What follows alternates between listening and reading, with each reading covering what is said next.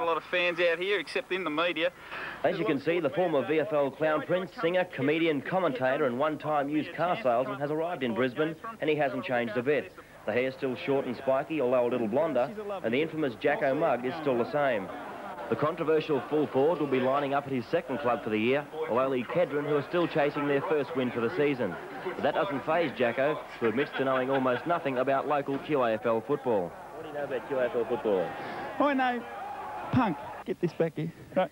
Yeah, I know very little about, you know, Brisbane football, but I heard it's of a good standard, and there's a lot of ex-VFL players up here, and they find it comfortable to play up here, more so than Western Australia, but... And what about the modest Jacko fitness? He hasn't played a game since leaving South Fremantle earlier this year. Can he handle the pace? You know, just because you're built like a biathlon walking stick doesn't mean that everybody's got to be built like a biathlon walking stick. You know, built like a man possessed.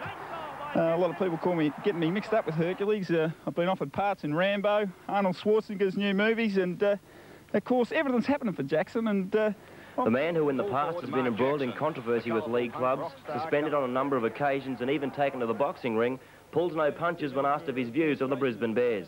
I don't think they're getting handled well at all. I think they're spending a lot of money on hacks, and I think they're going to be in trouble for a long time until they get a coach with a bit of charisma. Because, as Jacko says, the umpires couldn't relate to him. The umpires over in Perth, they just couldn't umpire pigs to be dirty.